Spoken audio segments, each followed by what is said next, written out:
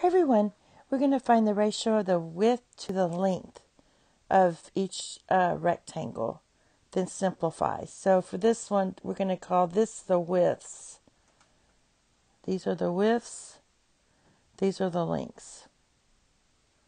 So all you have to do is write it out. So that's 4 centimeters to 12 centimeters. These cancel out, and we're going to simplify by dividing the numerator and the denominator by 4. That gives you 1 to 3. So that's 7.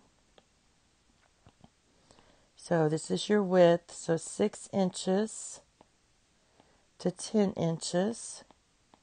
The inches cancel out.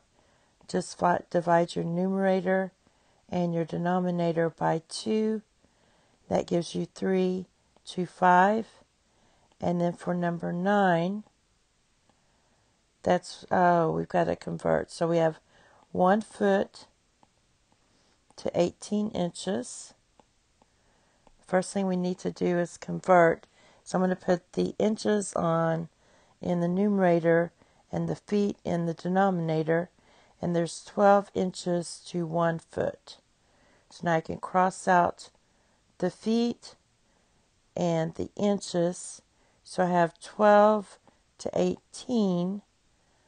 And that's going to reduce if you divide the numerator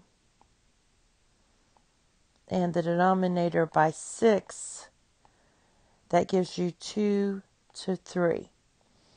And that's it. Thank you. Have a nice day. Bye-bye.